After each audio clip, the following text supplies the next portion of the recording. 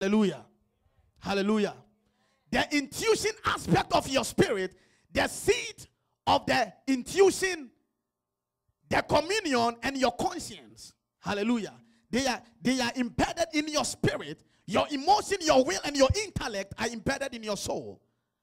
Hallelujah. One day, when God permit, I'll speak about the spiritual man. Hallelujah. And we go into the various dimensions and the functions of the soul, the body, and the spirit. Hallelujah. And how the Bible said that the word of God is quick and powerful and is able to cut asunder the soul and the spirit. That means the soul and the spirit must not join. Hallelujah. For your spirit to have authority and dictate to your feelings, your emotions. You shouldn't live in the soulless realm where your emotions and your feelings dictate your actions. Hallelujah. You have to grow to a place where the activities of your spirit will minister to your soul, where your soul begin to conform to the dictates of your spirit. And many Christians are soulish believers. Hallelujah. They live by their senses and their feelings. How they will pray when they feel like praying. Hallelujah. They will worship when they feel like worshiping. And it's everywhere. It's everywhere. But we need to grow. We need to let the sharpness of the word of God divide our spirit and our soul.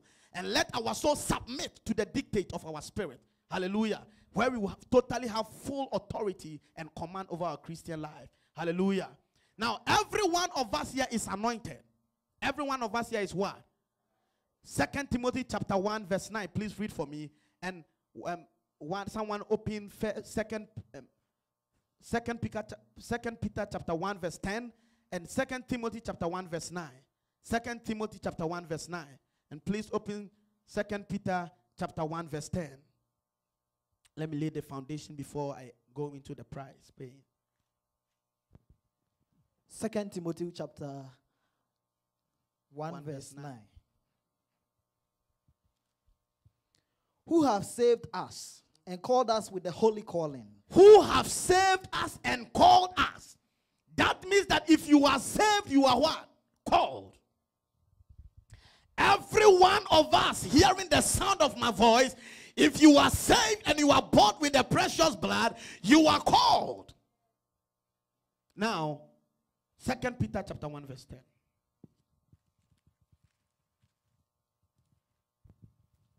2 Peter chapter 1 verse 10. Wherefore, the rather, brethren, give diligence to make your calling and election sure. Be diligent to make your calling and your election sure. Every one of us have been called. But there is an instruction that many are called, but few are chosen.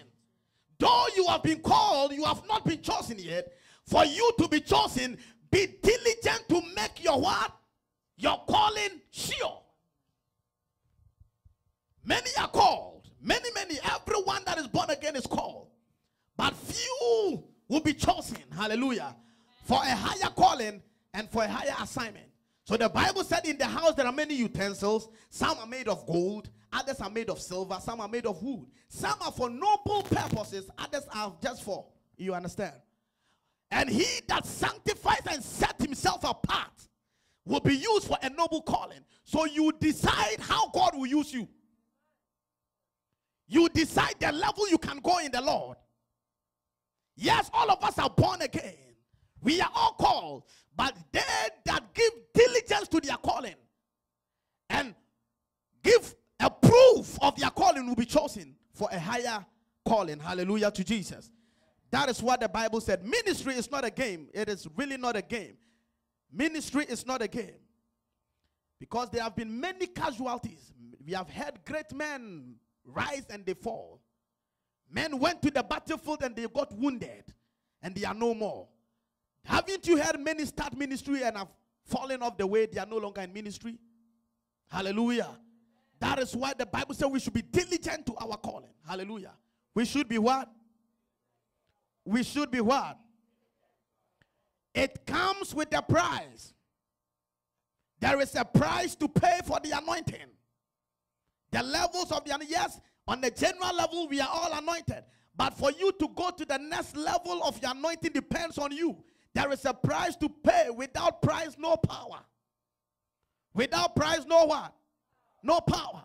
If you want to walk in power, you have to pay the price for it. Yes, Jesus Christ has paid the ultimate price. the same Jesus who was with the disciples said, go ye to the world. But he told them to pay the price of waiting first. Wait until you are endued. There is a time, and we are going to look at the test God takes us through to entrust us with those power. Hallelujah.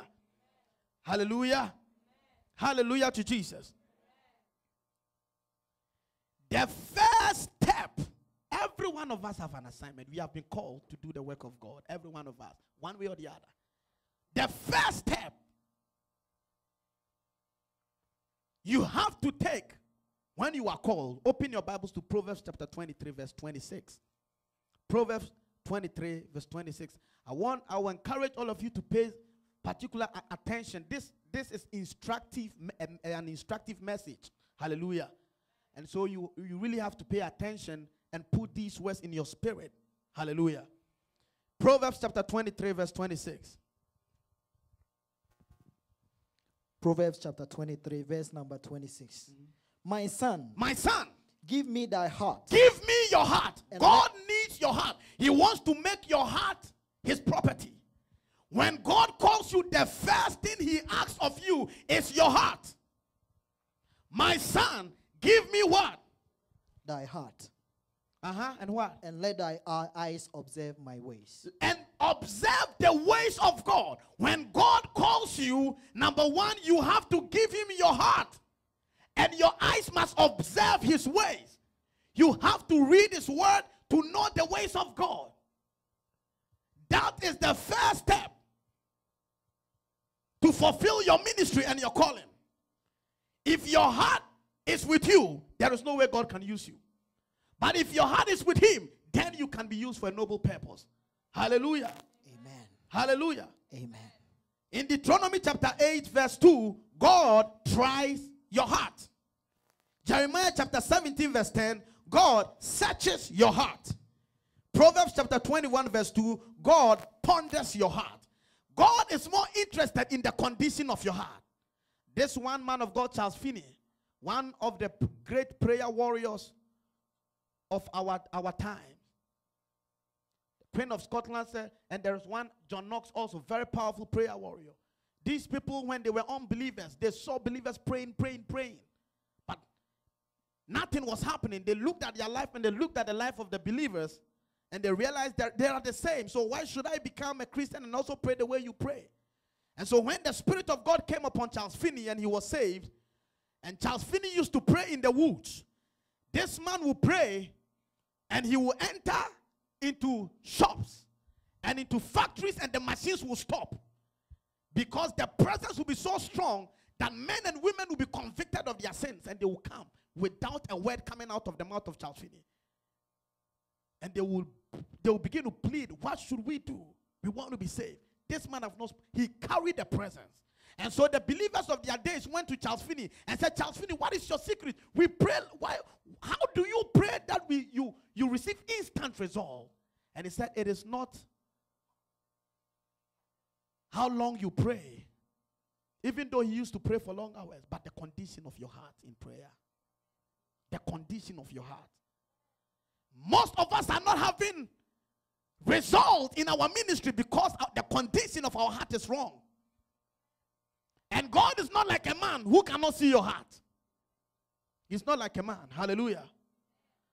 Second Chronicles, the Bible said, God revealed himself from Hezekiah so he will know what is in his heart.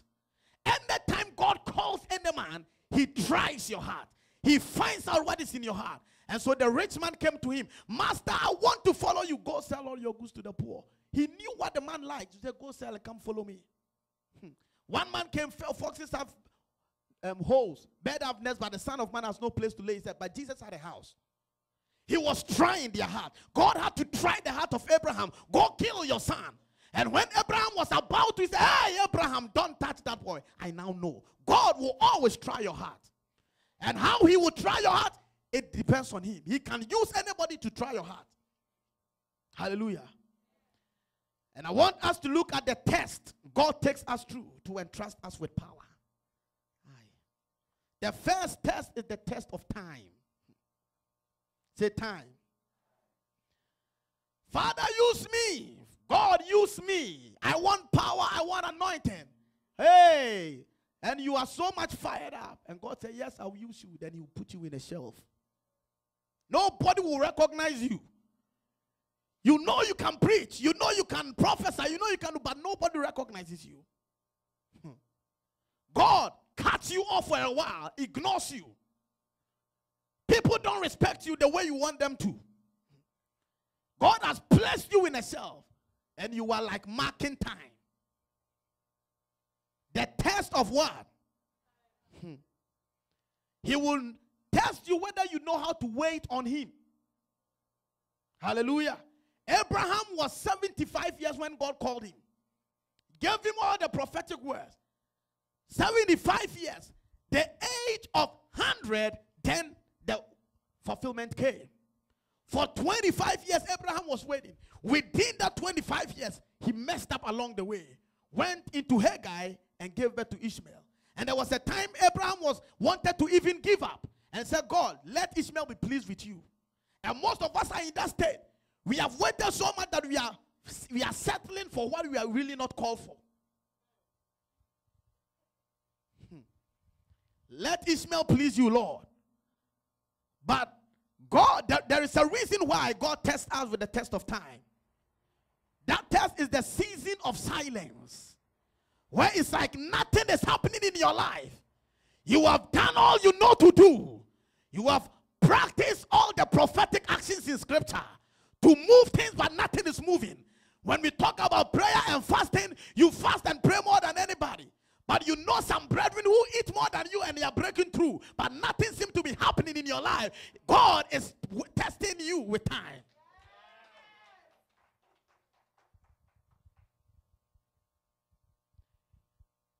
God called you long time before he called that guy. That guy came and he just broke through. God, what is wrong with me? I am more righteous than this guy. I know the in and out of this guy. He's a crook.